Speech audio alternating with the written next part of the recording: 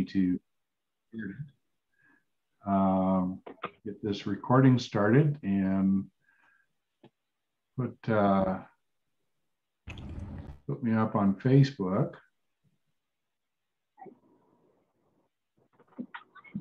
We got a Facebook Live going on too, huh? Yeah, I've been experimenting with that, and I'm just going to put it on my channel right now. I've had it on the other channels, but last time I did it, somebody asked me why. Facebook Live going on too, huh? Okay. Yeah. All right. Let me shut that down and make sure I'm working properly here. You're the expert now. I wouldn't say that. Don't mess it up there, Vern. Okay, it looks like Mr. Sandbox, you're the expert tonight. Okay, we are ready to get started here. I'm going to go ahead and share my screen so we can get through these beginning slides. And can everybody see my screen right now? Yep. All right. Well, welcome to the Denver Association of Assisted Living Residences. And this is probably our 52nd meeting that we've done. So we've done this for some time, and it keeps growing. We've got a great group here from across the nation. Right now, we've got 46 participants. And so it's almost as good as we had when we were live. We've gotten up to about 50 in those meetings, and now we're starting to grow this. And what's kind of really neat about what we have going on is that we're seeing more people come from across the nation. So we're getting a lot of different perspective. So move on here.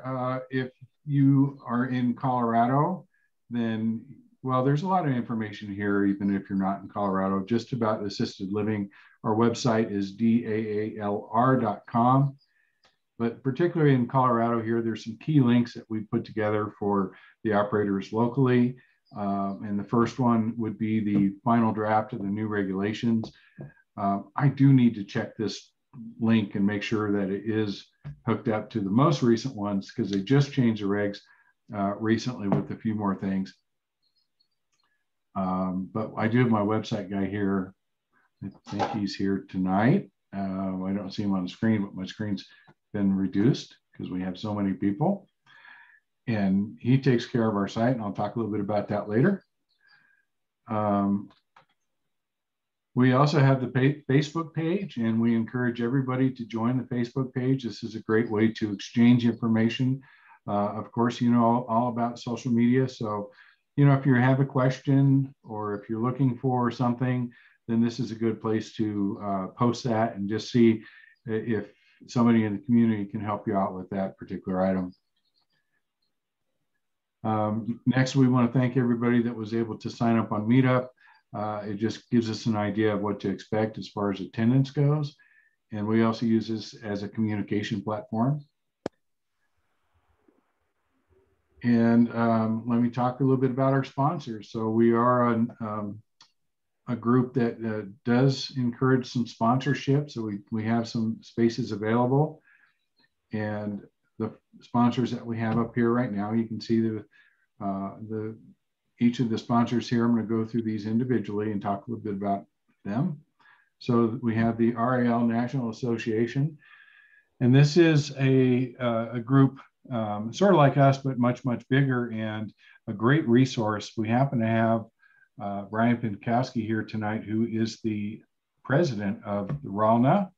Brian, would you like to say a word or two about the group? I'm happy to do that. Thank you, Vern. Yeah, I am the president of the National Association. And the first thing to note is that memberships are actually free for the National Association right now, especially for those who are part of the Denver ALR group. But if you just go to ralna.com, as is on the bottom of the screen, you'll see what's going on there. And we're expanding. We're actually handling a lot of group home activities in general, not merely the assisted living thing, although the assisted living thing leads because that has the most demand for answers. It's an important and heartfelt business model that people such as yourselves are involved in. And so there's a lot of answers in that national association. There's also a a Facebook group associated with the National Association where people get to chit chat back and forth about all manner of questions associated with how do I do this? What happens if this? All that sort of thing. Thank you, Vern. You bet, Brian. Thank you. Next, we have Anderson Legal Business and Tax Advisors. These guys are really good for helping you figure out your taxes and entity setups. They actually have a nice plan too, called their Platinum program. It's a monthly fee, but you can you get a lot of benefits from them. I use them myself for a few things in when we need attorneys. So particularly with the taxes, you know, they do a great job in helping you figure out some tax strategies, and that's really where they excel in setting that up. Next, we have the RAL Academy. So if you're new to assisted living, then this is a great resource for education, and you can get to them. We have a link on the website that goes right to them. It's up here under RAL, or ralacademy.com is their website. Our website is set up by Assisted Living Marketing, Peter Brissett. Peter, are you still on the call here? I'm here. All right. Do you want to say a word or two about your company? Yep. Yeah, real quick. We've been working with senior care communities, assisted living facilities, a lot of residential homes for the last 10 plus years, and really dedicated to the industry. So if you need help in regards to marketing, website, online advertising, getting more traffic to your Google My Business page, online reviews, all that. That's a space we primarily work in there. And I'm not sure if any of my cohorts from the Colorado Assisted Living Association are on, but I put a link in the chat. We also have a fall conference coming up. We're working with a couple other groups on that. So it's called Collaboration and Aging. So I just want to make sure I mention that. I'll give you a moment when we get to a slide on CALA to speak up for them, Peter, seeing how I was wondering if we had anybody else on. So you'll get to speak twice. Peter does a great job with websites. I've had a few web guys throughout the years, and Peter's been absolutely the most responsive person I've ever worked with. And it's a real pleasure working with him. We've actually used him for not only our dollar website, but my wife has a business. We used him for her website. And Peter's helping me work on my my other business website. So I highly recommend him. And Vern, this is Janet Cornell. I'm here. I'm with CALA. And hey, Janet. Peter's like the awesome dude, you know. So website. So we're all happy. We run our website through him too. So I'll be happy to help out with the CALA information too. Terrific. I'm sorry I didn't see you, Janet. We've got 46 people up here. We got a good crowd tonight. We're excited about that. We do. Next, we have Pinkowski Law, and our speaker tonight is Brian Pinkowski. And Brian, would you like to talk a little bit about your Pinkowski Law, or do you want to save it for your presentation? Oh, I'm happy to say a few things right now. Thank you, Vern. Yeah, so Michelle Pinkowski and I, we're married, and we have a law firm together, and we represent about 1,000 beds in Colorado and significantly more than that around the United States. So in Colorado, we represent from soup to nuts, and from the very beginning of purchasing an assisted living to working through the asset purchase agreement, through handling the state agency, through then onto the sale of it at the end of its life cycle, for if it's a business investment with that kind of a life cycle. And nationally, we work with people to help increase, as well as in Colorado, we help people work through siting, locating where their assisted living should be. And we have some great blogs about how to do that, what you should do first. And it's not necessarily your real estate contract that you start with, and working out how many beds that you can negotiate with the city or the HOA or whatever. So we help people around the nation on just about all things associated with assisted living. As far as we can tell, we're pretty much the only assisted living specialty lawyers around the United States, but you know, there's obviously room for more. There's 40,000 members in the National Association of Smaller Assisted Living, and at least 400 or so in Colorado alone. So there's room. We do work sometimes with Anderson. They're really great for some of the topics we'll be talking about tonight, and they're absolutely excellent with all the tax-related legal issues. Thanks, Brian. I'll also add that they've been absolutely instrumental in helping us as a community navigate through some of the rule changes that they've tried to force on us. They're great people. I've known them for several years, and it's been a real pleasure working with them. I refer my clients to them. But Brian will be talking more about that later on. Next, we have my group, Grand Avenue Business Brokers at A Better Way Realty. And at A Better Way Realty, we do lease options for group homes. And if you're curious about what that program looks like, there's our website, ralleaseoptions.com, that kind of explains the whole program. I've been very busy with the business brokerage, the activity we've had over the last couple months. Beginning of May, we purchased through our program a 58-unit independent and assisted living facility for $8.5 million for one of our clients. We also, for another client, purchased 4 memory care homes just at the beginning of this month for $3.2 million. I helped a client sell an 11-bed assisted living facility for $800,000. We also helped a client. We sold a 16-bed assisted living. This was one of our clients that exercised their lease option, and that 16-bed went for $1.6 million. Closing Friday, we're doing our first national deal, and that's a 16-bed in Maryland for $850,000. And next week, I've got a closing of a 43-bed for $2.6 million. So if you need any help buying or selling, I'd sure like to help you. You can reach me on my cell. That's right there, 888-0078. And now news from Cala. Janet. Yep. Am I muted? You're up, Janet. Okay. Am I muted or am I good? No, we can hear you. Okay, good. Well, I'm a volunteer with Cala. I am the secretary on the board. We have 11 board members. We represent about, over 650 facilities in Colorado. I think we're licensed for 710. We have a membership program. We try to support the industry as a whole, both large facilities and small facilities, try to offer some training.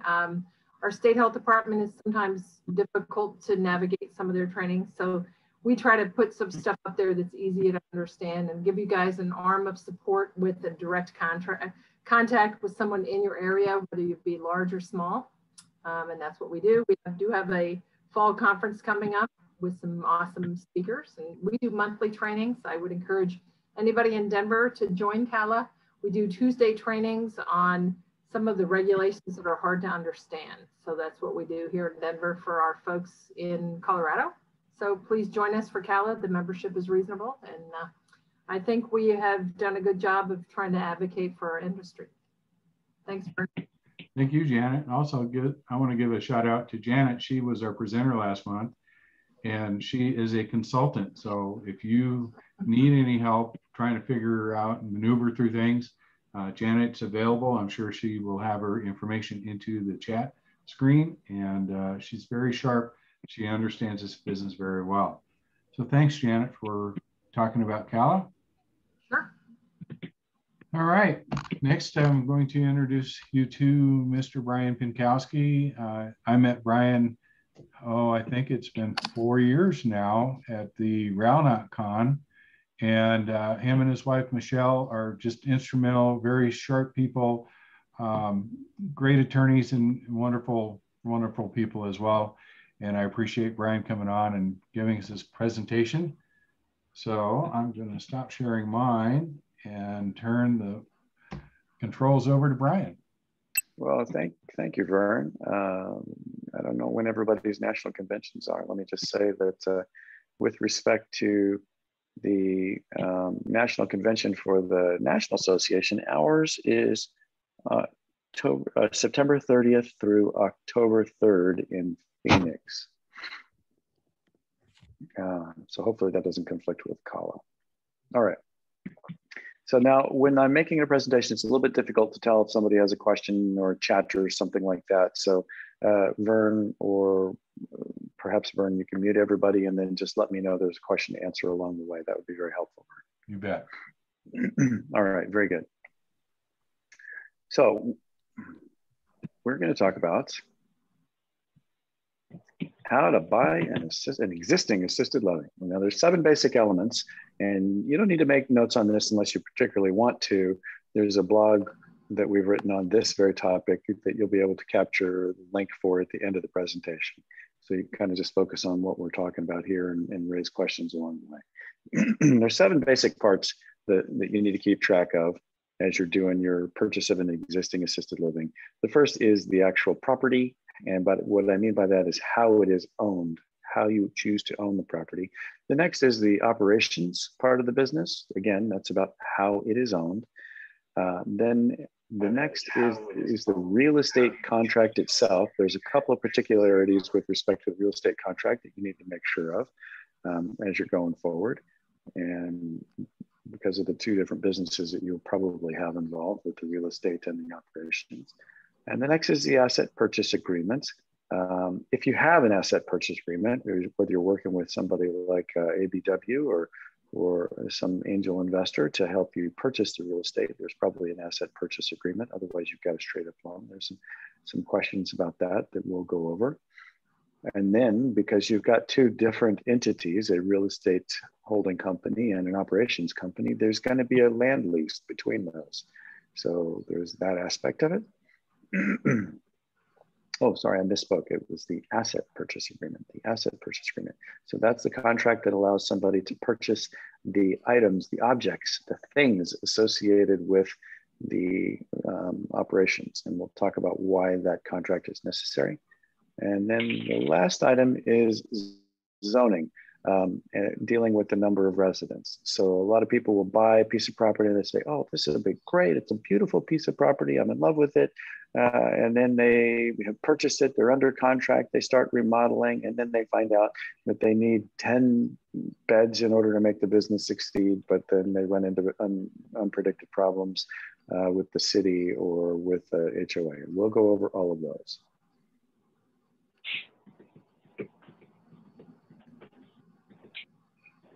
All right, so the real estate. So what I mean about the real estate, of course, is how you own it. Now, you can find a beautiful piece of real estate and that's wonderful. But ultimately, when you put this business portfolio together, there will be a single most valuable piece of it. And that is, in the assisted living, typically the real estate. So you will want to protect that real estate somehow. You'll have to develop the right corporate structure. First of all, you'll need a corporate structure. You won't want to own it personally, because if somebody sues, let's suppose that one of the daughters of one of the residents gets angry because of something real or imagined and chooses to try and sue you, you don't want them to be able to get to your most valuable asset. So we'll talk a little bit about how you do that, but it's important to separate that out. So when I talk about the real estate from this perspective, it's about asset protection. So asset protection is an essential part of this business. There you go, asset protection. Now your operations company is a similar situation. You don't want to have your real estate owned by a company that you've set up to protect that valuable asset, the real estate, and then own operations personally. Because then if somebody sues you associated with something that took place in the operations, then you've got the same problem. They can access your ownership of that real estate. So you don't want to go there either. You need to set up protection for the operations company and for the real estate. Now, what does that look like? So you've got your operations company. This is the 2-minute primer on what asset protection looks like in the assisted living business. And it might look a little complicated as we go through this, but it's really not. It's not that complicated. You'll have an operations company. Now that's where most of the risk and liability is. There will be employees who have all manner of horrible things happening in their personal lives.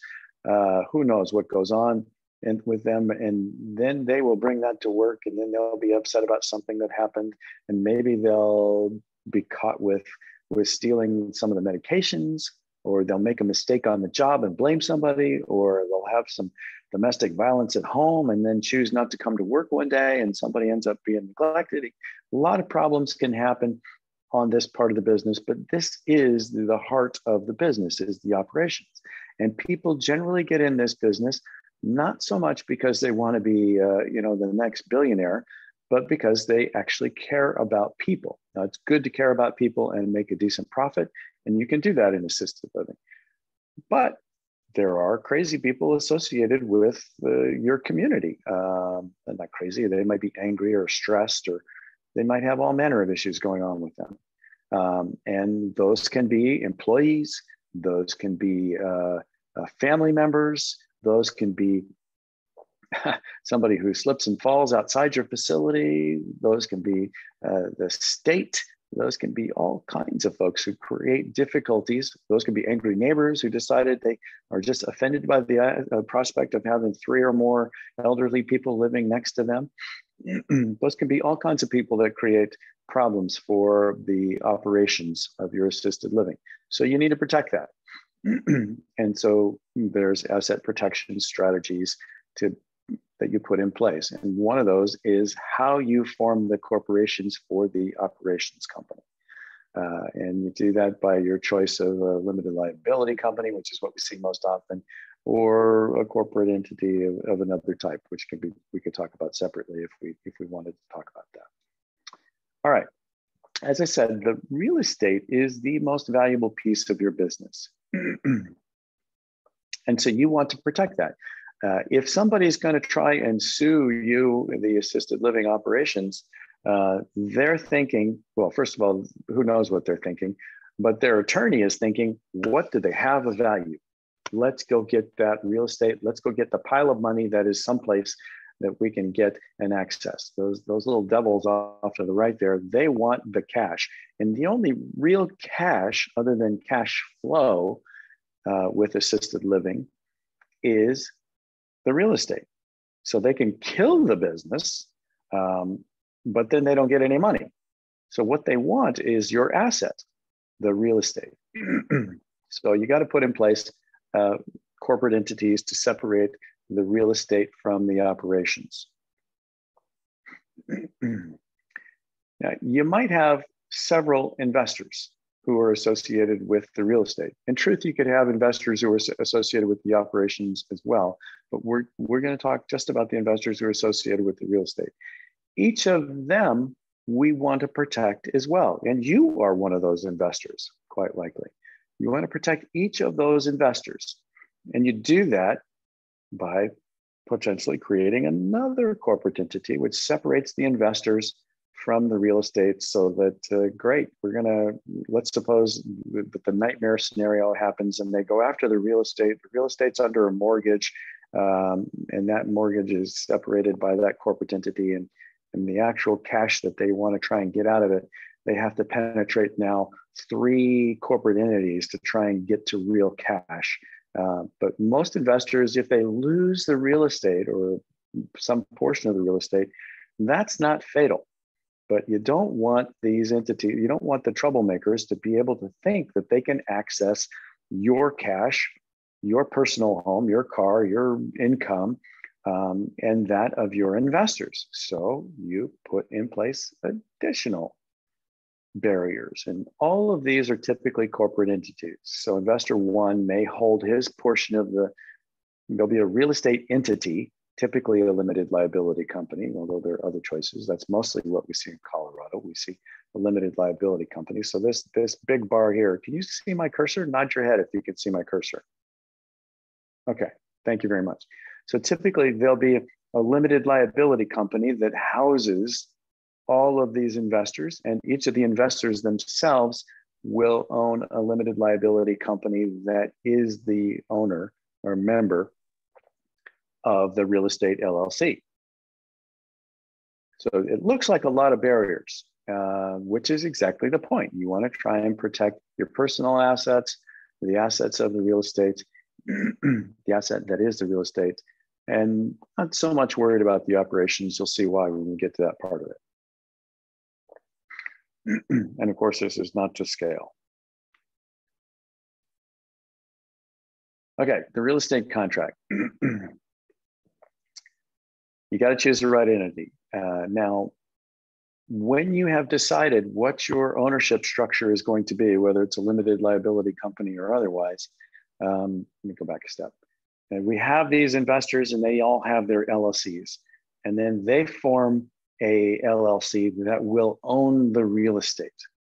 Now this is, okay, we're not going to get into too many complications, but there'll be an LLC that owns the real estate. And that LLC is the name you want in the real estate contract. Now there might be guarantors, but that's a different matter. The actual ownership of the correct entity needs to be in the real estate contract. So your starting point is not, gee golly, I have found this piece of property that I'm absolutely in love with. Your starting point needs to be, well, how am I going to own this property to protect myself and my investors?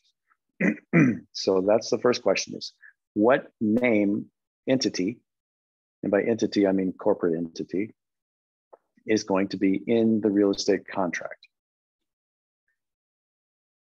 Now, you're not buying a business. That's the first thing to know when you're playing the asset protection game with respect to assisted living. You are not buying a business. You're buying the stuff of the business, the objects, the items.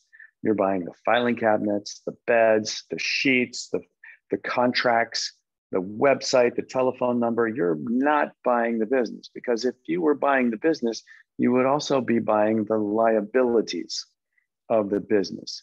So if one of the caregivers is about to file a claim on the company, then you bought that as well. You bought that potential liability. So you want to separate that. And you do that by buying only the assets of the business. That's a very important point to get clear, and people will get in trouble about that. So, and it's not you that's buying the assets. It is your limited liability company, your corporate entity that is buying that, not you personally. That is really, really important. And this is the reason, the questions about this that I've gotten over the last year are the reasons why I offered to Vern to give this talk. People get confused on this point. Oh, okay. Now, raise your hand or give me some kind of thumbs up or something if you've read any of Kiyosaki's books. All right, so now, Kiyosaki defines an asset as something that's generating cash for you. But that's a business model thought that is not common.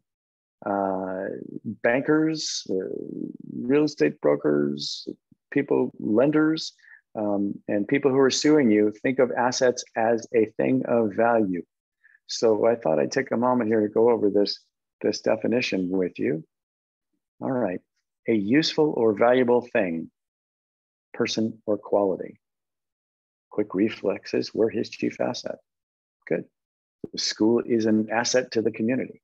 And it is also property owned by a person regarded as having value and available to meet debts, something that somebody can sue and take from you in order to pay your obligations. All right, and this comes from an old derivation of this. It comes from enough and to satisfy, to be enough, which kind of makes sense. This is, an asset is something that's to provide some guarantee that somebody can do something. Kiyosaki is brilliant, but it's common not to have a big argument about what an English word means as most other people use it. So when we do an asset purchase agreement, we're purchasing the things of value. And those things of value in an assisted living are really the contracts and the beds, not the real estate. We're separating the real estate. And we're certainly not buying the liabilities.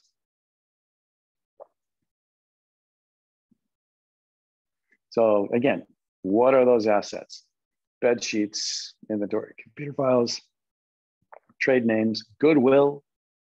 So you might have a good reputation in the community. So you can buy the assets of the business, not the business, and still benefit from the goodwill.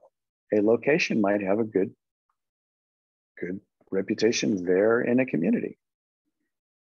So that's very important. And so that's typically the stuff, the items that are listed in an asset purchase agreement. These are not in the asset purchase agreement, and these are things specifically to be avoided. Taxes, penalties, back pay, legal liabilities from employees or families of residents. Because if you're in the assisted living business, by definition, you will see people die. And sometimes family members are upset about that.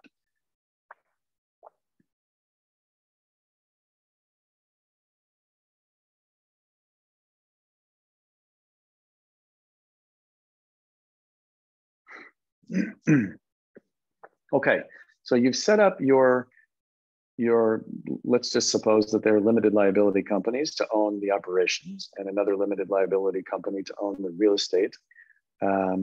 But you need your investors, the ones who are helping fund the real estate, you need them to get paid. And you typically do that through the rent, through the lease, the land lease for use of the property. So in addition to your corporate entities, you will have a lease agreement between the operations company and the real estate company.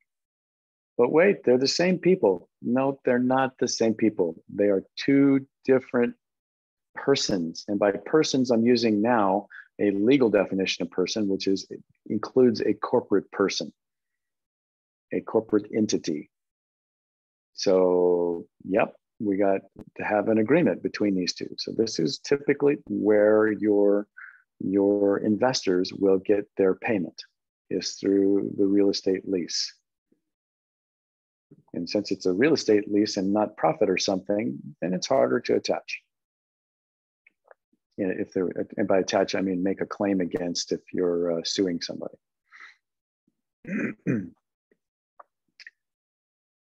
Which leads us to the lease purchase agreement. So ABW is well regarded around the country, not just Colorado, around the nation, for making it easy for people to acquire quickly the land so that they can buy an existing ALR. So you'll need that document as well. Now, typically that lease purchase agreement will include the right to buy somebody out, but there'll be some lease, and it'll be a typical landlord sort of lease. It's got a lot of things in it. You got to have insurance and insect control and stay in compliance with state regulations and ordinary lease things. The only difference is that there'll be an option to purchase, which is one of the great things that ABW provides. Okay, zoning. All right, close your ears, Vern. But what we run into a lot is that a real estate agent will say, not Vern, but other real estate agents will say, you can't do that here. The HOA won't like it, or you can't do that because it needs to be in an industrial zone or something else. So probably the biggest thing we do for people around the nation is we help them get through that thinking. Because here's the thing that you need to know. You are dealing with elderly disabled.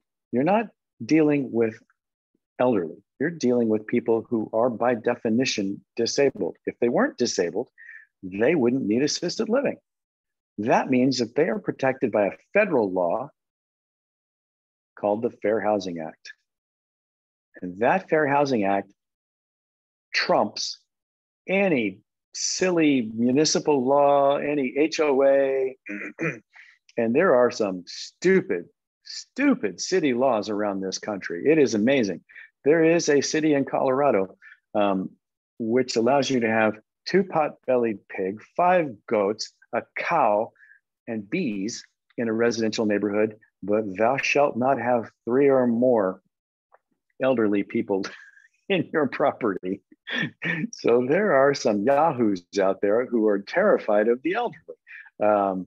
And we're looking for a client who absolutely wants to push on that particular button. And many of these cities know that what they're doing is illegal, but unless somebody is willing to push them on it through another lawyer, then that's just how it is. Now, zoning is important for a number of reasons, one of which is where you can put a place. And then the next most important reason is how many beds you need. So a lot of people think, wow, it's a 5,000 square foot house. Okay, so what? It's a 5,000 square foot house, but there might be zoning limitations on what you can do with that property and how many people you can put in that property. So this is, as I say, the biggest thing we do for people around the country is we help them overcome those zoning restrictions, which often the real estate agent will miss or they won't understand. Because this is a bit of a specialty area where the elderly disabled get to live. And generally the elderly disabled can live any damn where they want. And they're protected by federal law. So it's not about you, it's about your residents. You are not protected. You're just the landlord for these elderly people and they can live wherever they want. And so but zoning will have implications for where you live. And so that, as I said, that's number one thing we help people with. And often the way you overcome zoning limitations is with what's called a reasonable accommodation request, because the cities and corporate entities have to make a reasonable accommodation to meet the needs of disabled people. And that reasonable accommodation can have economic grounds as well as other grounds. Now, you can't say, look, my business won't make it unless we can have 16 beds in the Highland neighborhood of Denver, which, for those of you who don't know, it's a relatively dense neighborhood with houses built 100 years ago, which are pretty close together. A 16-bed place just won't work in that neighborhood. You'd have to have 2 lots to do it. So trying to cram 16 beds into that neighborhood just because you economically need it to work is probably an uphill battle. But if you're looking for 8 beds or 10 beds or something like that, these things are usually more achievable. And as I said, that's one of the principal things that we do. All right, now we have covered a lot of ground really, really quickly, and I haven't seen any questions, but perhaps there were. Let me pause at this point and see if there's questions.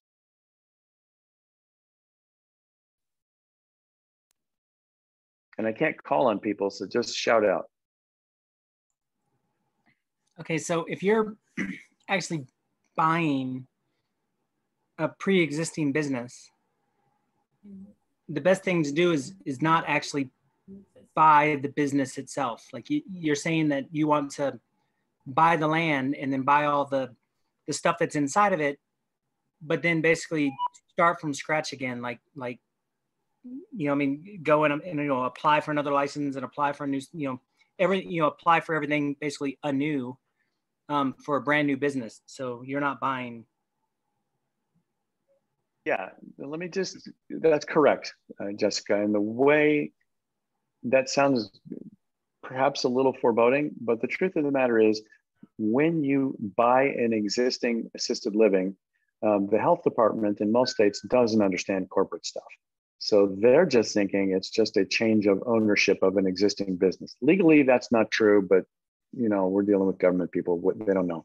The way we handle that through the regulations is what's called a change of ownership. Now that is true, you have to do a change of ownership, whether you're buying an existing business where 5% or more than 5% of the ownership is changing hands, or there's a new owner of what they call the business, but what we call the assets. That's an important legal distinction for us, but they don't care about that. So you'll have to do a change of ownership application. Now, the thing about a change of ownership application in Colorado is that the obligations for a change of ownership application are almost identical to a new application. So you're not like, oh my God, I have to start anew. Okay, yeah, but you have to do that anyway. You gotta complete the application. You gotta submit your police report information and fingerprints, and got to tell them about your past criminal activities and all that sort of thing. So you have to do that anyway. So don't let that appear to be an obstacle for you. I would chime in on that as well. So Jessica, normally what we see in that case is that license is an asset and the goodwill is an asset too. So typically what we'll see happen is they'll do a change of ownership. If it was ABC Assisted Living Incorporated, then they may fire up ABC Assisted Living LLC, or maybe they're Joe's Assisted Living doing business as ABC Assisted Living. So they keep the name because that name's an asset. The goodwill of that name is an asset. And also, plus, you can still keep the client if you can. Well, when you transfer the license, sometimes you can make an agreement with the owner when you're buying the license, and they have a client in it, and they want to keep the client, don't want to move. You can work a deal with, then you need Brian to help you out. Yeah, so let me clarify just a couple of points. Now, among the assets that you purchase with the asset purchase agreement is not just the bedpans and sheets, it's also the contracts and the contacts and the files. So you are buying those contracts. Now, of course, every resident has the opportunity to move or do whatever they want. And that's true in Colorado as it is any other place. So typically it's a 30-day period where they can say, all right, I'm out. So you're gonna have that 30-day, basically it's like a month-to-month tendency. So that's the first thing, is that you are buying those contracts. And most people don't want to move mom. The caregivers typically end up staying the same. You'll have to change your employment agreements with people if you have employment agreements. Now, the other thing is that the license itself is not really an asset. It is something that that the current owner can help with, but the current owner doesn't own the license. They don't own it like they own something else. They have the right to be in business, but they can't sell that right to be in business. So the most that a current owner can do is facilitate the change of ownership.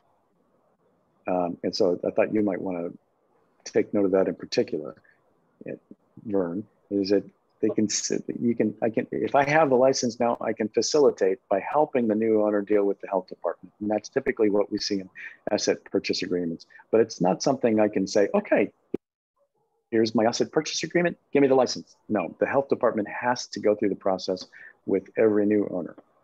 So you're actually kind of buying the name, really. I mean that's kind of, so you're not actually buying the license, you're buying more the name of, like, like Vern said, of such and such LLC doing business as. That's right. The name of them. That's right. So, I mean, the goodwill is super valuable. If people know that that place on the corner is an assisted living, that's valuable. That's really valuable. And whether you have the name or change the name over time is not so important. You've acquired that name when you purchase that asset. Brian, I have this is Janet Cornell. If you buy an assisted living facility that has issues, do you buy their problems, or does it go away at change of ownership? Well, when it changes ownership, those problems have to go away before the change of ownership with the license is allowed to take place. So depending on what problems there were, the health department might say, that's great, so glad you guys came to an agreement, but you still need to put that security fence in the backyard, because that's something that we cited you for as a deficiency, and you still need to do that. But here's the thing with those kinds of things. You need an inspection or a survey, we call it in Colorado. You need a survey before you can open with that new license anyway. So they will come in typically at the last minute, making everybody nervous. If you're supposed to close on October 30th, and they'll come in on the 29th, and do a survey of everything. And then you're on pins and needles waiting to find out what it is that they think they need. So you don't buy the problems. And in fact, that is a strategy that some people will follow, is that, you know, it's time for me to sell. Time for me to sell. The health department has gotten crosswise with me personality-wise or for whatever reason, and it's time for me to sell. And then those problems don't transfer to the new facility. Typically, new facility owner, which is typically one of the reasons people ultimately rebrand or change the name. And so when you go on to the state in Colorado, we have a website that allows people to see the past, they call them deficiencies or citations. You can see for each facility its history of negative citations. But if there's a new facility, then you won't see that. So it could be a new facility, same old address, and those problems went with the last owner. Can you walk me through the transition? So let's say you've got something under contract and you're closing.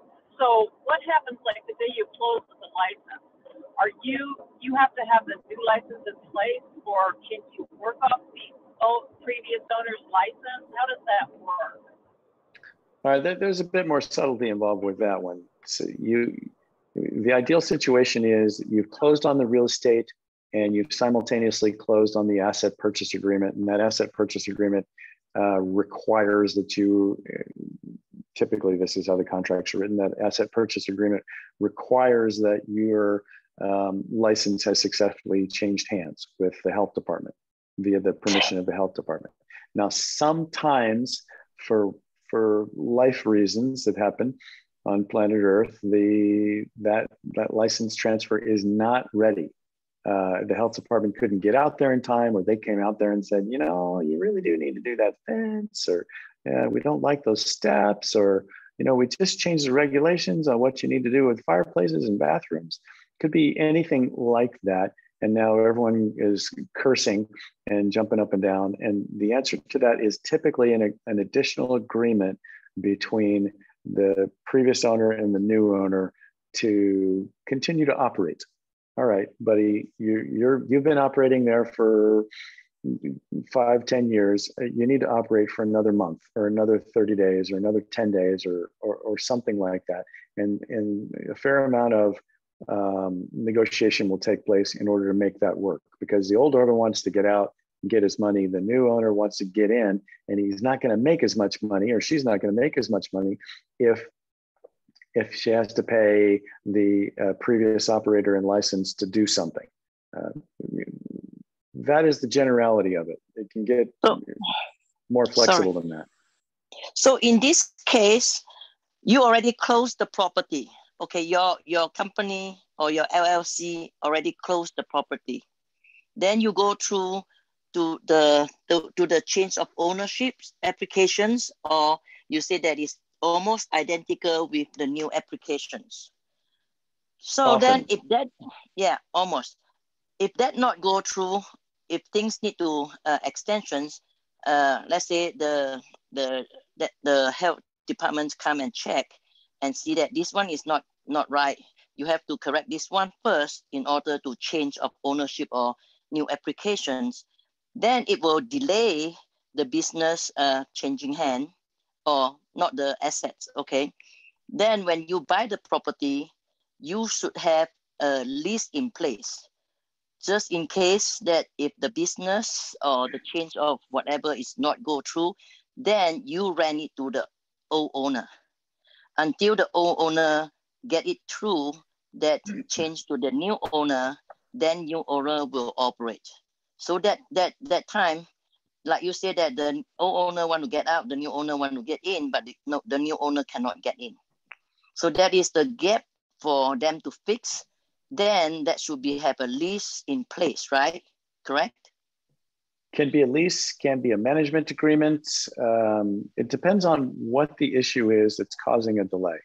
If there's a new fence that needs to be built or something physical, that's a fairly easy thing to handle.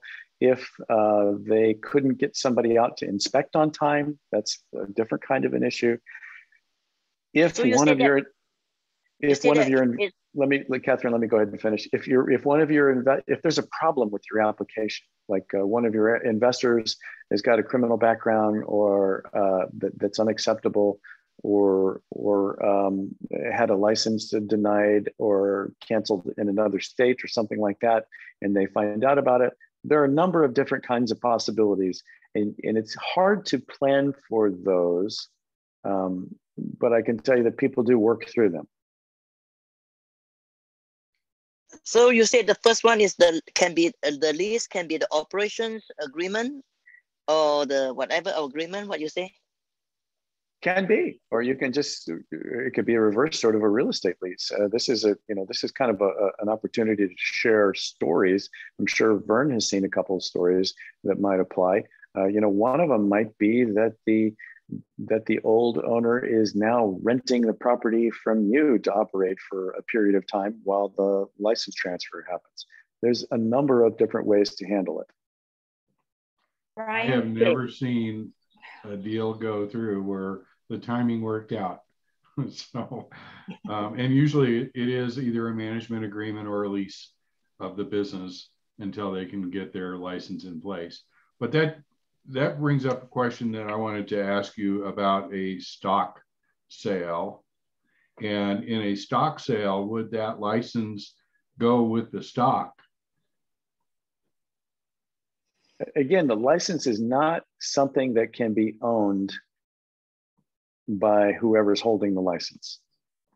So all you have is the right to facilitate the transfer. So the license, if it's held by a company and a company is sold, doesn't that license go with the company itself? As a stock sale, not as an asset sale. Okay, now we're getting into some sophistication here. I don't know what our audience knows about the difference between what are called C corporations and LLCs. If I'll try to avoid too much detail, but Vern is referring to a situation where it's not a limited liability company. It is a C corporation. And a C corporation, well, the way to think about all corporations is that they are an imaginary friend. Your imaginary friend goes forth and does business. Your imaginary friend gets in trouble and attracts legal liabilities, but you don't. So the original corporate form was the C corporation. And the C corporation is, okay, I'm not the company. I just own a piece of the company through stock. Limited liability companies are fairly recent animals created. I think they came from Germany initially. And so, but the C corporation, I just own the stock of IBM. So if I sell my stock in IBM, all the licenses that IBM has, is that affected?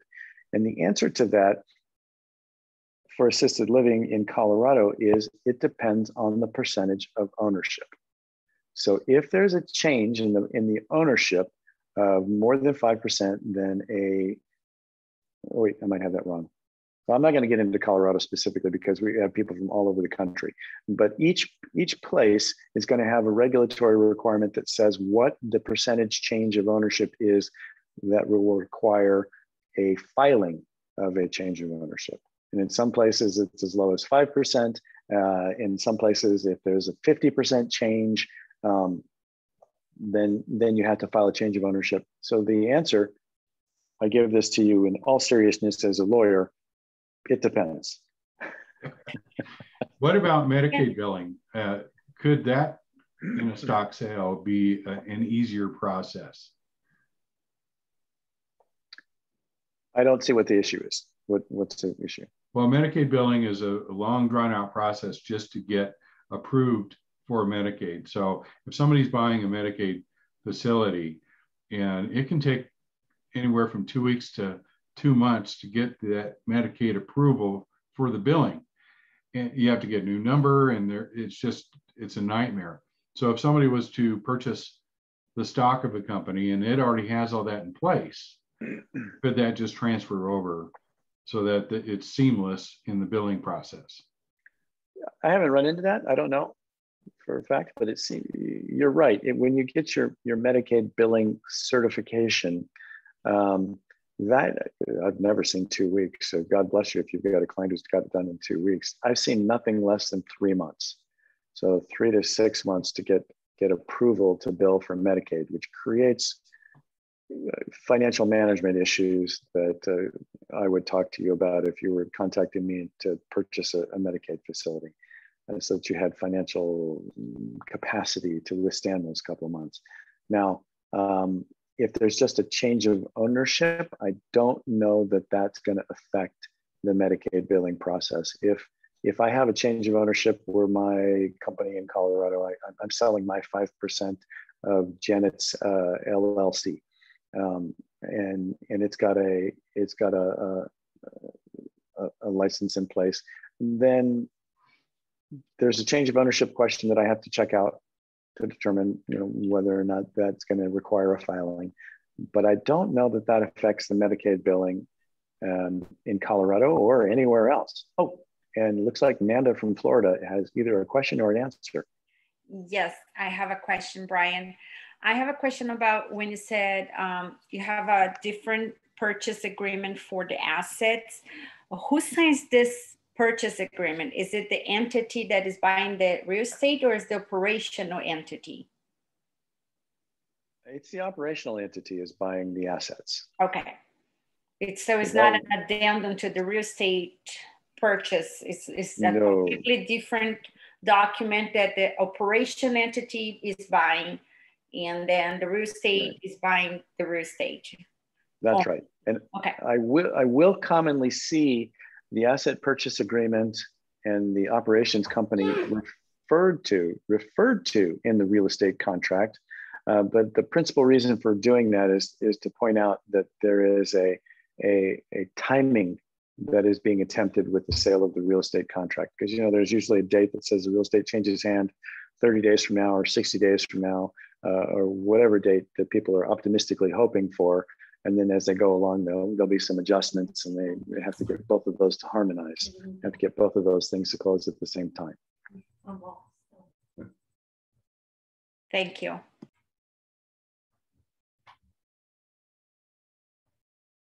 How many entities are we looking at setting up then? At least two. At least, okay. At least two. So you got one for the operations company, one for the real estate holding company. Depending on your investors, you might need additional companies. So if you have investors with you holding the real estate,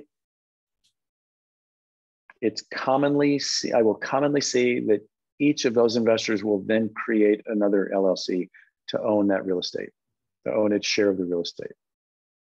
But, limited liability companies are easy to form. Okay. Is there any difference in how you'd structure, like if you're like syndicating one of these types of deals? Like say you're buying like a portfolio and you want to syndicate, is there like create a holding company and then that has 100% ownership of the operating entity and the real estate entity? Those two are separate, and then like your GP and LP is up on the holding company level? Okay, so using the word syndication doesn't convey any new magic to what is shown in this image. So you see I have investor 1, 2, 3. Mm-hmm. Now it might be, hang on a second here. It might be that investor 2 is an LLC and its members are the contributors to your syndication. And by syndication, we just mean investment. Okay.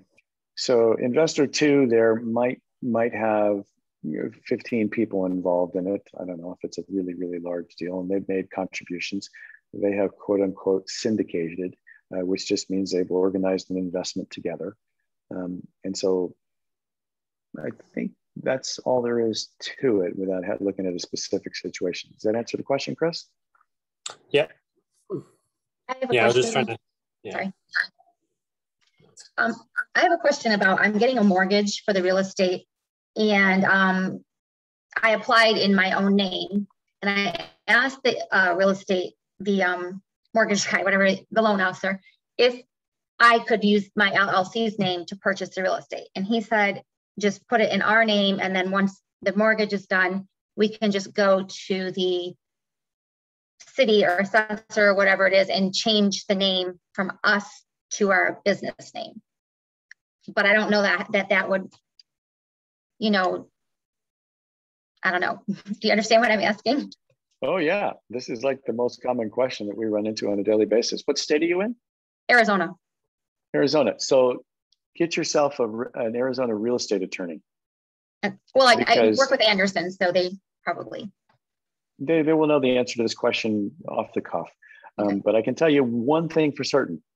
Your mortgage broker is not an attorney. Right. That's what I was thinking. I'm like, I don't know about this. Melissa, Okay, I'm sure I asked them. He's thinking, let's get this sale done and you can deal with all that stuff later when I've already handled you. Right. So, but this is an important liability point, and then it just creates confusion for you later. So tell everybody to take a breath, have your phone call with Anderson and handle it.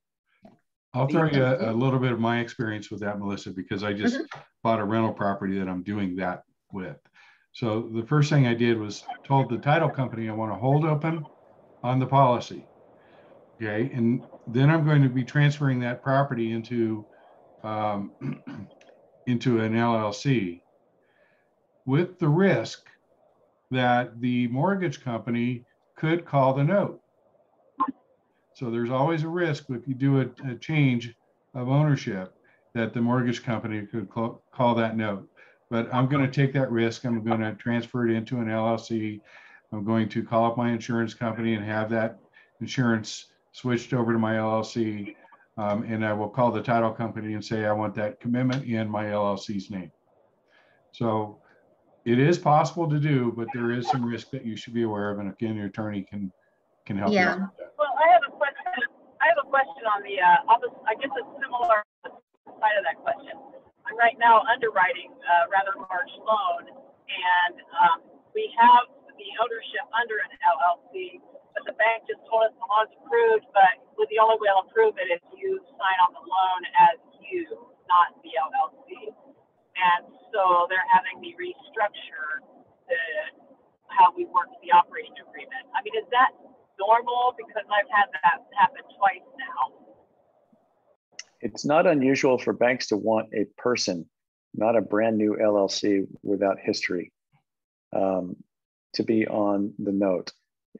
That's pretty typical. And a solution to that, and there can be other solutions to it, but a common solution to that is, I'm going to guarantee this thing personally, but I want my company to own it, is typically the way I've seen that handled. Vern, again, you've seen considerably more real estate deals than I have.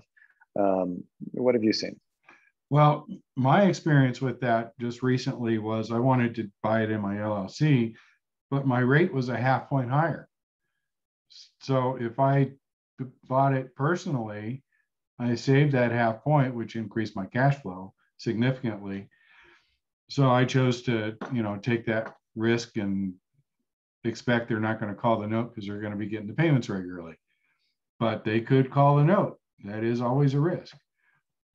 We've not heard of that happening before, except for Chaffa, I know has done it. Chaffa is a Colorado, basically a low-income type of a program, but usually the mortgage companies are not going to do that, but they have the right, and you have to be aware of that. So I did it just to save $300 a month. I've seen, I mean, this is just strictly on a single family rental properties, but I ran into it when I was acquiring 2 rental properties, and the mortgage broker, I just happened to ask towards the last minute, and he's like, if I had known, I would not even have talked to you and engaged in this, that you were trying to do that. Because I said, can I buy this in an LLC or switch it after I buy it in my personal name? Because I had the same thing. It was like a half point discount. So, I talked to Anderson, and they were like, look, after you close, just put this right into a trust, privacy trust. And then the beneficial owner of that will be your Nevada or Wyoming LLC. And that way the Garden State Germain Act protects you from the mortgage company being able to call your loan due. So that's kind of one way.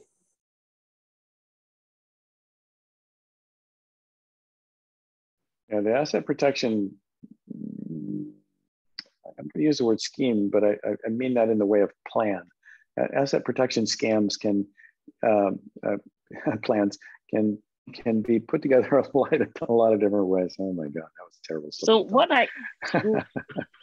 I heard is when you use your personal names to buy it, and then you quit claims to your LLC, but you still pay your mortgage, but you can quit claim. That's what I heard. You can quit claim.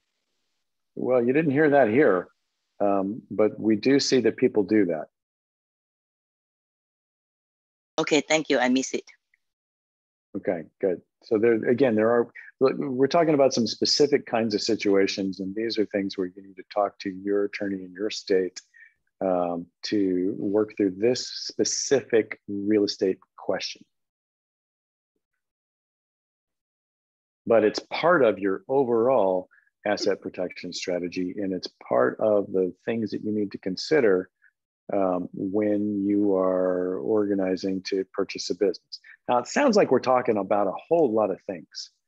Say, oh my God, I have to do all this planning and doing and whatnot before I can go and put an offer on this house. Or, but first of all, it's a serious endeavor, and you want to do it. You want to treat it seriously. And secondly, it doesn't take that much time. So if you're working with somebody like Anderson, they can pop out these limited liabilities and asset protection strategies for you very, very quickly. If you're working with us in the state of Colorado, where we do corporate law, again, it's also very quickly. And then you go on to the next pieces. You've done your market research. You've figured out where your property should be. You've handled your zoning questions, and then boom, all of that can take 2 weeks. I don't know how long Anderson takes to do things nowadays, but maybe 3 weeks total. And then you can make an offer on the property if it makes sense. And then from there, things take anywhere from 30 days to 90 days, typically. One question around structuring. I think it'll be quick, right? Do you pull out like your workforce from that? So you have your real estate entity, your operating entity, and could you set up like your own like management company and have all your workforce there? And then like that kind of just separates the liability a little bit from operations, because in like operations, and you probably won't have like employee type of issues. You'll have that kind of concentrated in your operating or your management entity. Yeah, we've seen that as well. I mean, there are a lot of ways that you can handle creating those barriers between things. And one of them is management companies, others home health care agencies. There's just a lot of ways that you can do that. But I guess there's not so many. There's probably 5 to 10 ways to approach all of those things. And they've all been handled. It kind of depends on what works best for you and what you think you can manage. All right, I'm going to take the next question from Mohammed. Yes, Go ahead, Brian, can you hear me? Yeah, well, so far I think I can say something. Okay, I wanted to ask a question with regard to purchasing an existing business, but then you talked about maybe the whole transferring of things and getting all the billing takes some time. What are things that one can do to help shorten that duration instead of, whether it's private care or Medicare? What could you do ahead during the purchasing process to make that duration shorter? Well, what I have observed, Mohammed, is I happen to know Mohammed's in Colorado. What I've observed is that it takes 30 to 60 days to make everything come together. So in that 30 to 60 days from the time you have made your offer on your contract, on your property, to the time you're ready you've completed your inspection from the health department and you're ready to open, you'll be really, really busy. And you'll know everything about that business up and down. So I don't know that you need to do too much more other than your regular due diligence. So as part of your asset purchase agreement, you'll have the opportunity, at least if we do your asset purchase agreement, you'll have the opportunity to have some due diligence on the employee files, on your resident contracts, because some of those residents might not be appropriate for your business model. I was talking to somebody a couple of days ago who handles traumatic brain injury people. And he said, you know what? All those assisted living people who are not traumatic brain injury, they've got to be moved out. So you current owner need to move it someplace else. So again, it depends on what you're trying to accomplish. But employee handling and resident contracts, they're not that complicated. Your billing system, you're going to have to learn how to do that. But what I observe is that people who are committed to make this happen, they figure out what they need to do and they get their bookkeepers on board, or they engage a previous bookkeeper and they make it go and they learn what they need to learn really quickly in a matter of a week or two. Okay, thank you very much. I appreciate that. Yes, of course. I have a question in general. Let's say that you're getting something under contract, and I know what the due diligence period is. It's sort of getting a loan and just, you know, checking the water heater, etc. But I don't understand factoring in the license. So do you need to add extra time? Like, do you need 90 days? What's typical to get it start to finish, to get it closed? Well, Vern's got his experience. He's seen at least 19 of these in the state of Colorado alone. I've got my experience, and I can tell you that what I see is that people will optimistically want 30 days, and then invariably it ends up being 60 days or 90 days because of one thing or another. So that's typically what I see, what it takes to get everything coordinated so that the previous owner can walk out the door and the new owner can have full control and everything goes smoothly. That's what I see, 60 to 90 days. But I'm sure Vern has seen some additional things. You want to comment on that, Vern? Well, I would agree with you. 60 to 90 days is usually our target. If you're working with SBA, you may have to add another 2 weeks to a month on top of that, depending on the lender themselves. Due diligence is really, you know, it's to check out everything and verify everything that they presented in the initial offering. So if they're saying that we made this much, it's your opportunity to go in and verify that's how much they made, and also to sort through and, you know, figure out could you increase the bed count, for instance? What about your billing of, you know, like what Muhammad brought up? What about the billing on something like that? How do you work through all those things? So that's what that due diligence time can and should be used for. But it's really, really tough. You know, sellers, they want to get it done as quickly as possible. And sometimes the buyer wants to get in there as quickly as possible, but just getting through all of the steps, that 60 to 90 days is a good point to start from. I always like to put in my contracts that, hey, we have the right to extend by adding additional earnest money, just in case the bank runs a little bit late. It just helps protect you. Let me comment on that a little bit further. In addition to the finance piece of it, I will usually recommend that the buyer bring on a consultant specifically to go check out the property. You can't catch everything, but if you get somebody experienced, and I'm going to tout Janet Cornell, who's on the line with us here, somebody who's so familiar with the regulations and facilities in your area, can usually walk in and relatively quickly find out if something is really wrong. Not always.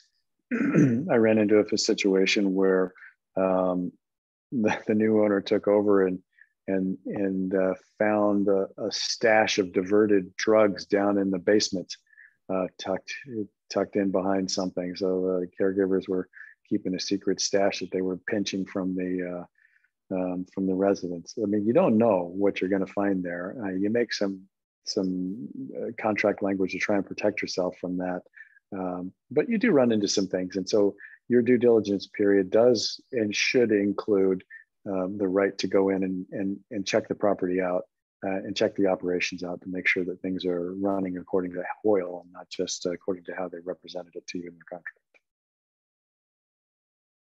I guess my situation's almost situation going to kind of be different. I mean, they're literally just selling the residence and not the business, even though everything, even though the business is there.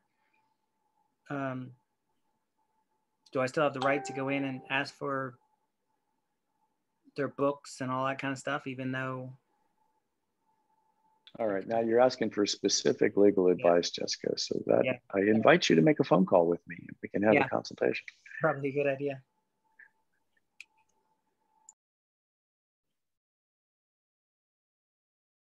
Mohammed, your hand is still up, your imaginary hand. Are you still have another question, or is that it for questions? I forgot to put it back down. Let me do it. Okay. All right. Anybody else got a question? Yeah. Oh, sorry. Oh, go ahead, Mohammed. Go ahead, Mohammed. Oh, thank you very much. Going back into forming the different LLC corporation, I think we touched on it. So to really truly protect even yourself, you should have an LLC for yourself that buys both the real estate and the operation separately. All right, let's take a look here. Let's take a look at my little magic not to scale diagram. Okay, so we got some sort of corporate entity that owns the operation, some sort of corporate entity that owns the real estate, and depending on the number of investors involved, typically if there's 2 investors, I would recommend that they each have LLCs, because you don't, let's suppose that in my example here, we have investor 2 does something stupid. They get involved in the business and start diverting drugs. And if there's not some kind of barrier here, then this guy or gal's errors then splash onto investor 1. So what I typically see is separate limited liability companies for each of the investors. If it's one investor doing it, then they might still want to have that. Well, they'll have this one. They'll have the large one between the real estate and them. But if there's 2 or more investors, I usually see that they will have separate limited liability companies, because you don't want the errors and screw ups of one of those investors to make a problem for the other. Thank you.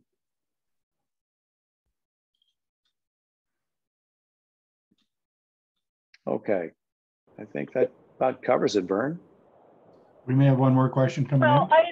I'm sort of formulating my question, but I'm basing on the due diligence. Would you do diligence, like, let's say 3 to 4 weeks for the physical building, and then would you do like 60 days for the actual running of the business? Or, I mean, how do you kind of structure what your due diligence is until your money goes hard? I would work with a consultant such as Janet in Colorado and see when they can get out there. But I don't usually see a different or longer period of time for due diligence of the business. I don't know what Vern sees, but you should be able to get through your due diligence in a couple of weeks for both the property, the real estate, and the business operations. Wouldn't you agree, or you have something to comment on, Vern? I would agree. You want to run them in parallel. Sometimes getting all the documents you need from the seller can be challenging, especially if you're asking for bank statements and payrolls and that type of thing. It takes a little time for them to get everything together. So you want to run them in parallel, and it's good to have a team to delegate some of those responsibilities. I will tell you that if it's an older facility that's been around for a while and somebody's retiring and wanting to get out, it's not unusual to find that they don't even use QuickBooks. And so this question of having some difficulty to get the financial document, to get finances together for you to review, that is simultaneously not unusual. And it's also a bit of an indication that things, it might be what we call a value add proposition, meaning that the business has got some room to be improved. I would agree. We see that a lot, especially with the older facilities, and they're not very sophisticated. So I've seen P&Ls on the back of an envelope before. And I'd like to chime in, some of those older businesses don't know internet marketing either. So they are really missing the whole idea of marketing their home, and so they might be down on occupancy. Which is great, which is why you're buying that business, because it's an opportunity for you.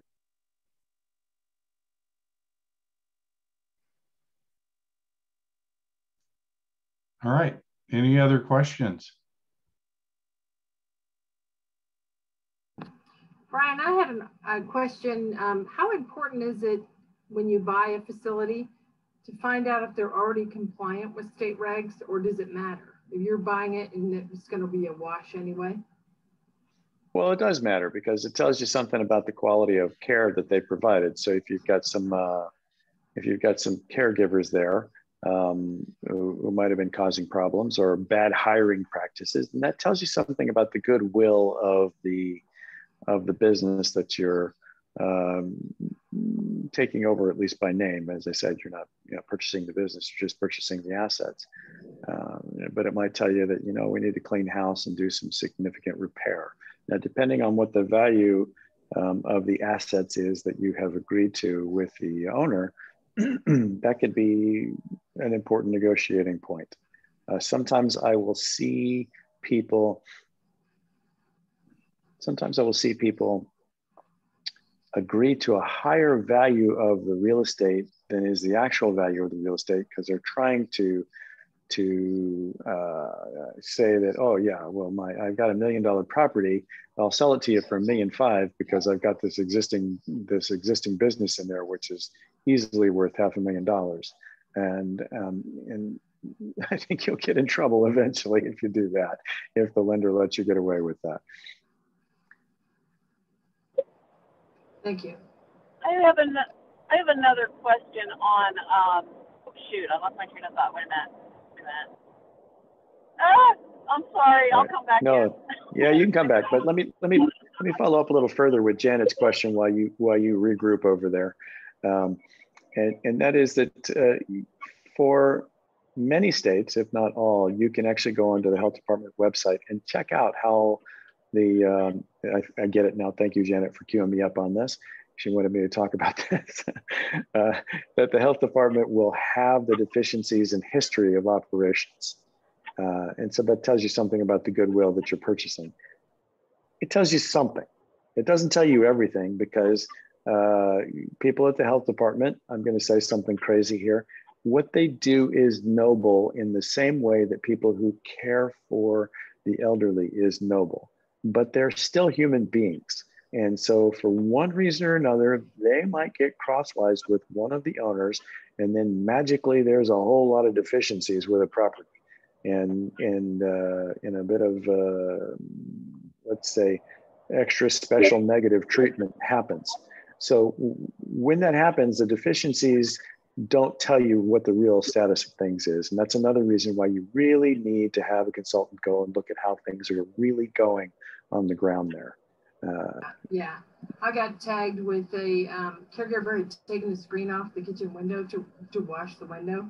She put her thumb through the window screen, and they got me for leaving the house at jeopardy for rodent and insect infestation through a thumb screen pop in the screen. I mean, it was so ironic. I mean, it was just pathetic. Yeah, well, we should do another one of these presentations talking about these magic words, immediate jeopardy. Yeah. And they left me vulnerable to rat and insect infestation by a thumbnail. I said, okay, can a rat get through that? So I think you're right, Brian. You need to do your due diligence and dig a little deeper, you know, because some the inspectors are embellishing what happened. You know. Yes, they're rambunctious, as we say where I'm from, rambunctious. Yeah. All right, you got your question formulated there, Colorado Springs? I think 719 is Colorado Springs, right? Woohoo! Yeah, it is. Okay, so I remembered it. So let's say I'm looking at a larger facility that's gonna appraise pretty high, but the business right now is just running pretty low. So for me, that's an opportunity. But then my question is, I'm used to apartments where you're valuing it on the NOI and on the cap rate. So if I get this to the point where because I'm looking at probably trying to get a residential loan and then, you know, work out the business part of it. But eventually I want to refinance based on the model I'm used to of getting it up, raising the NOI, and then refinancing based on a commercial cap rate. Does that work where you can say, okay, we've got the income and the expenses, you know, we've changed it and now it's worth a lot more? Does that work in this model? Well, it sounds to me like you have asked what I would call a panel discussion question. And what happens is we've got Vern and Janet both on board because you are raising questions of the real estate finance aspect of it and the how to market this facility question. So how about we start with Vern? I'll play the MC on this one. We start with Vern and then transfer it over to Janet. So if it's a large facility, then cap rate does start to take some precedence. While I see these occasionally valued on cap rate, it's rare that I see a small facility sell on cap rate. There are some numbers that kick in that kind of we try to use as a comparison, but if I'm doing evaluation, I'm going to look at it from 4 different angles, and cap rate is just one of them. So if it's a large facility though, if you're looking at 50 or 100 beds, then there's a lot more out there that's comparable, and we can look at cap rates and say, okay, it's going to be in this range because there's more comps that are we can measure against. But small facilities, okay, but go ahead. Well, let me qualify that. It's a large physical house that is licensed for 8, but it's a very, very nice large house. And so does that start to qualify? Because it's in a residential neighborhood, it's a house. So it's not a large facility, but it is a large house that can get a large per bed rate. So would that be a cap rate situation? No, I'd say an 8-bed would probably not be a cap rate situation. We would look, when I look at that, I'm going to look at, again, 4 different methods and then weight each of the methods. And then the last thing is I want to look at the financing and see if it would even be bankable. Because if everything else is in order and it's still not bankable, then it just doesn't make sense. You're never going to get a loan against it if it's not bankable, no matter what everything else looks like. So that's one of the factors that is the real test is, would the bank lend on this? And there I'm looking at DSCR. Before we move on to Janet or have any further on that, let me just share with you guys in case you want to see that blog I was talking about. All you need to do is point your camera phone at this and it'll take you to the blog that's got these 7 points. And you can do that while Vern and Janet continue to talk about this. All right.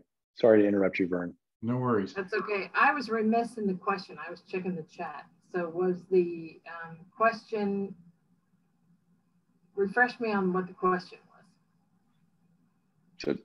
So our Colorado Springs lady, that's how I shall refer to you since you got your 719 showing and not a name, was asking about the financing of a house that's currently got a low occupancy. And it seemed that she was opening the door to the question about, what do I do about this? Is that a fair, if very brief, summary of what you were getting at? Colorado Springs? I'm basically trying to see, yeah, can you hear me? Yes. Yes. You're on mute now. Uh-oh. Yeah, 19, you're on mute. Okay, there I am. Okay, so yeah, so I'm trying to figure this out because I'm basically looking at something right now, and it's a very big house, and I think it's maybe or maybe not going to appraise for what he's asking. But if I'm looking at this from a cap rate standpoint, because it's very low occupancy, I think from what I'm used to is I can get the occupancy up and suddenly it's worth a lot more. So I'm trying to figure out if my theory is true or not. Even if the house doesn't appraise where I think it will, I think when I look at the bottom line financials, it makes sense as a number I'm going to offer. So I guess I'm trying to see if if I'm thinking this through correctly. This model's a little bit different than I'm used to.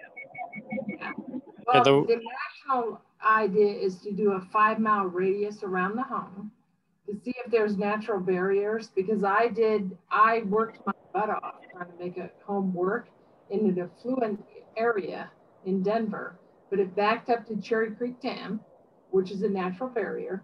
It also, on the other side is I-25, so we had a natural barrier. We did not have a 5-mile radius around that home to pull from for affluent families who could pay for that home. That home never made it. As much as I marketed it, it never made it because it didn't have a 5-mile circle around it to say, okay, here's our area of where we can pull our clients from, because the competition here in Denver is so intense. Families won't drive 20 miles to see their mom. They might drive 5 miles if your home is awesome, but you got to have a 5-mile radius around that home that can pull in clients into the affluent neighborhood that you think you bought an awesome house. So do you have an affluent neighborhood, and what's the demographics in that neighborhood? If you're living if your home is a neighborhood that's all children with a swimming pool, well, you're limited a little bit. But look at the 5-mile radius around that to see if you have natural barriers and what your marketing opportunities around that home. And that'll tell you if you can pull it out of the hole there. I'll add one more thing. Go ahead. And I'm sorry, what's your name? Linda. Linda. Linda, I believe I'm familiar with that house that you're talking about. It sure rings a bell. And I'd be willing to chat with you maybe tomorrow about that and kind of help you noodle through this. Okay.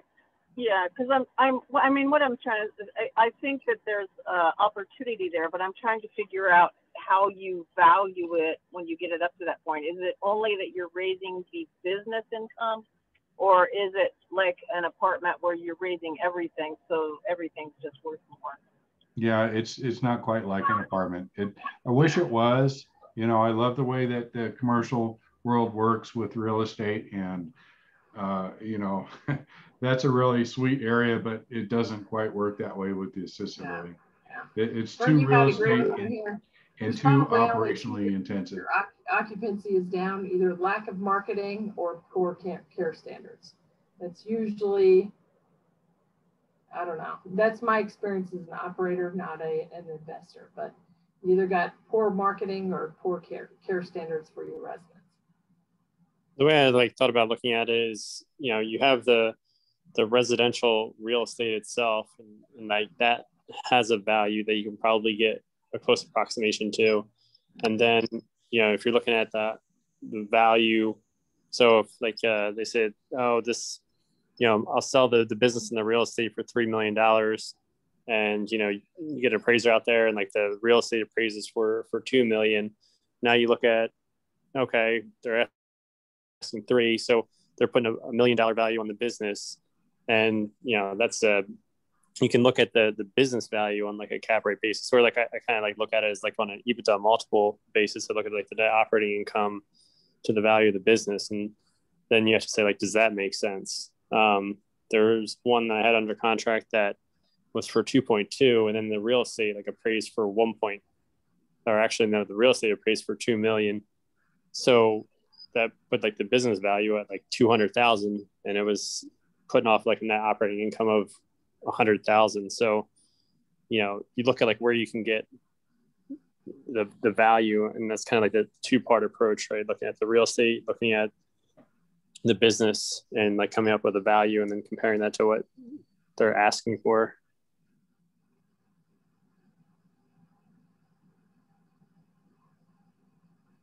Good points, Chris. That is certainly one of the ways that I use in my valuations. And then there's 3 other things that we look at, just because it's all across the board in this space. There's no one right way to do it. So we have to kind of take all the ways that we can do it and then kind of weight it. And it's a little bit of an art and a little bit of a science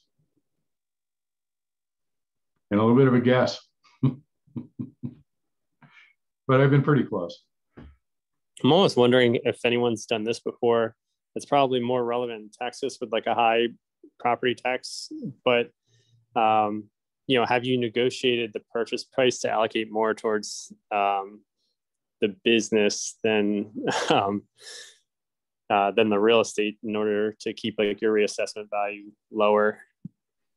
On the contrary, we see most sellers want to put more into the real estate side, because then they can 1031 it, and you can't 1031 a business. So, you know, they quit doing that. I think it was back in 14 or 15. So there's, you know, I understand that the buyer may want to do it that way. Yeah. And then they actually have a little bit more of a depreciation schedule, but the seller is going to want as much as possible. The best way is to get the accountants involved and let the accountants figure out what that number is. And then you can always point to the accountant when the IRS comes knocking. Hey, we had a professional look at it. This was their value. And that's why we put that on there. All right. Vern, I think might be time to kind of wrap up my part of the show. All right. So we do have one more section coming up, and this is the haves and wants. This is just an opportunity for anybody to present any services they may have for the industry, or if you're looking for partners, this is a way to reach out to everybody and tell them what you're working on and see if anybody wants to do that. And then we leave this forum open until everybody's gone. So if you want to stay and network, again, this is a networking opportunity, and we leave everything open until the last one's gone, and then I come in and turn off everything. So you can hang out and just network with people after the meeting. We've seen that go on for another 30, 40 minutes, and you're more than welcome to do that. It's just another. I don't know how to scan. I want to buy the book. Oh, it's not a book, Catherine. All you need to do is point your camera at that. But if you go to my email address, I can send me an email, and I put my email address in the link in the chat. Then I will send you the link. Okay, thank you to the article. Okay. Okay, thank you. Thank you. Yeah, Vern, thank you, I want to. Awesome presentation for anybody interested in investing. I think it's an awesome opportunity. I think group home living is the way of the future, but you know, that's my personal opinion. But thank you, Brian. Thank you, Brian. Brian did an excellent job. Let's give him a round of applause. Oh, thank you very much, everybody. And I look forward to talking with you guys again another time. And you all have a lovely evening. Bye-bye. Thanks, Brian. Yeah. Again, this is an opportunity for you to put your information into the chat screen, and you'll notice where you type your message, there's a little button with 3 dots. If you click on that button with the 3 dots, it says save chat, and it will save it as a text file for you. So feel free to do that so you can reach out to everybody. Does anybody have any haves or wants that they want to share with the group? Les, are you raising your hand? You're muted. Yes. I'm basically looking to interview owners. I'm working with Dr. DeBrincat. He is debuting new technology. Now he's debuting it in sports, practitioners, and fitness centers, but it'll also work in assisted living if the people are open-minded enough. And first off, there's a camera that completely records the capillary system. It allows the doctor to see inside the person and see where all the different things are going wrong. All disease starts in the capillary system. And we have 125 hospitals using it, and it's now going to be available to any practitioner.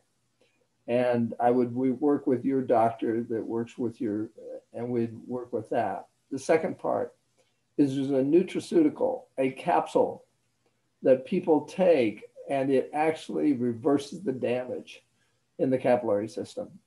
And the one thing I don't know in assisted living, you definitely putting yourself apart, people would actually get better.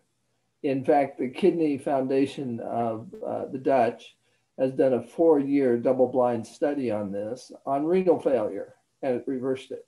And there's a lot of other studies going on with 125 hospitals. But again, I don't know if it's good for this industry because it's so unique and different. And you would be talking to the family on whether their resident wanted to have it.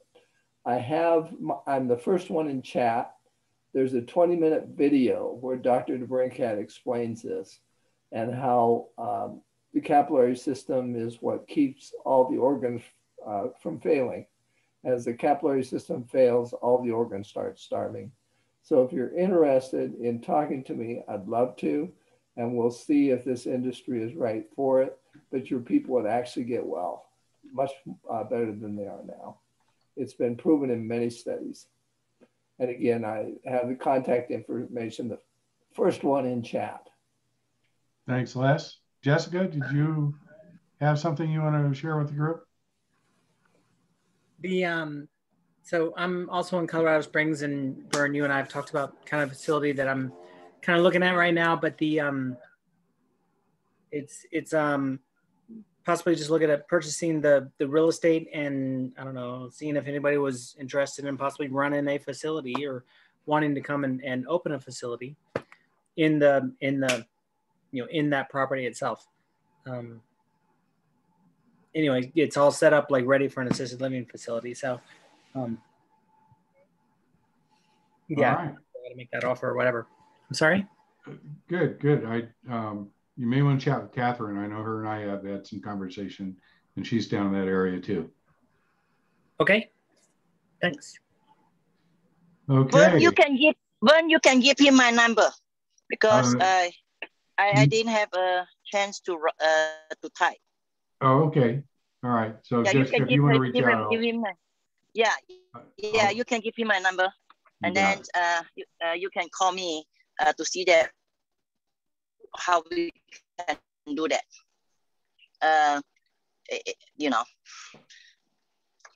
Thank you. Because now I'm start driving. Can't do anything. Thanks, Catherine. Sounds good. Thank you.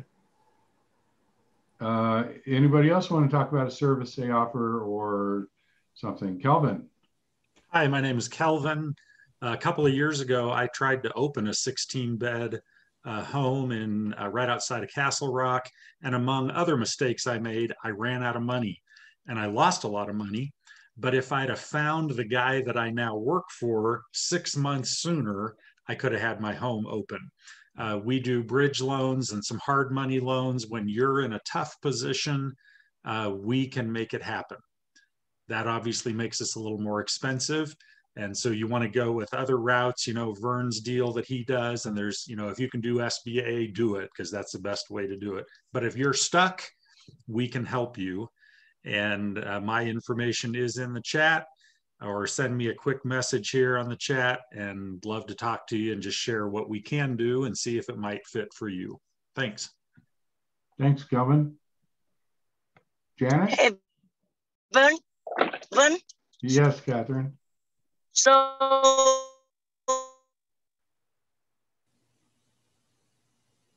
So I still don't understand. So my understanding you are is another kinds of FSBA, correct? No, our lease option program that we do. And if you went to the website, RAL Lease Options, and I'll put that in the chat just so that you have access to that. Driving. Okay, well, you can contact me and I can send you the link to that. Okay. Or you can email me or whatever. Okay, or I can call you for that option. Janet? I'd be happy to help anybody with their operations. I've been doing this for like 19 years. Ran 8 homes at one time, in the hot seat plenty of times, 80 surveys with the State Health Department. So I'd be happy to walk you through, if you're buying the real estate, that's Vern's deal.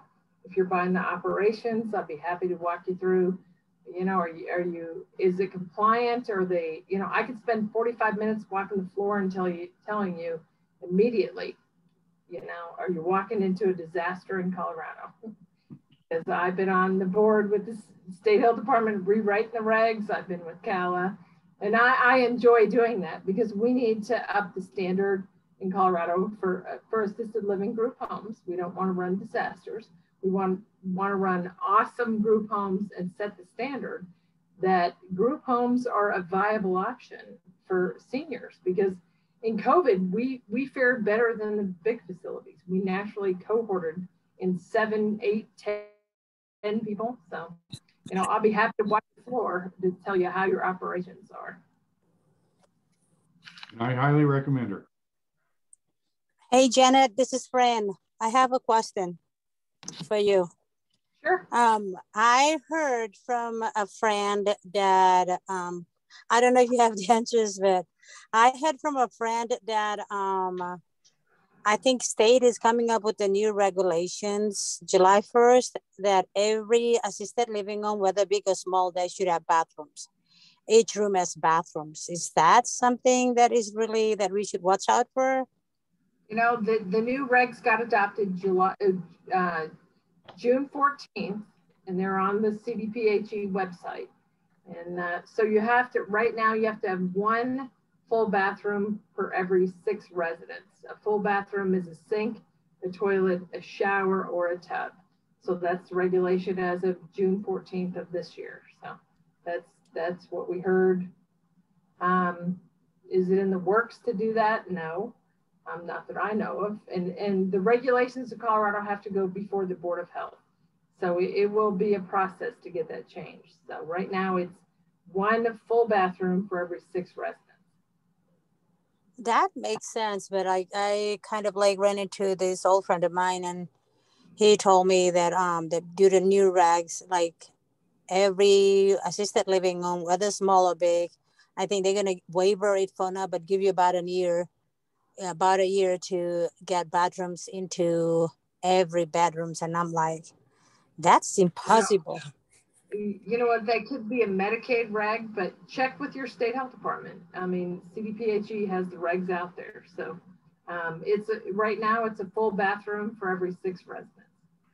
And I believe what Fran's referring to is the FGI guidelines that came out a few years ago, and the scare that we had with that, where they were saying basically that, but there are exceptions in Colorado for the smaller facilities, so they don't have to abide by that particular regulation. Yeah. So, and a lot of that is thanks to Michelle Pinkowski, who really went to bat for our groups and helped curb that. And she's actually on the FGI panel now nationally, which is a big, big help for the small assisted livings. Okay, any more haves and wants? If not, then I'm going to leave this open for general networking. Al, did you have something you wanted to contribute? Okay. Well, thanks everybody for showing up tonight. We had a great group, and feel free to hang out and just network with yourselves. Again, I'm going to remind you to put your information into the chat, and that way you can reach out to the people that you met tonight. And with all that said, I bid you adieu, and we will see you next month. Thank you, Vern. Always. Thank you, thank you, thank you. Yeah. You're welcome. It's been a pleasure.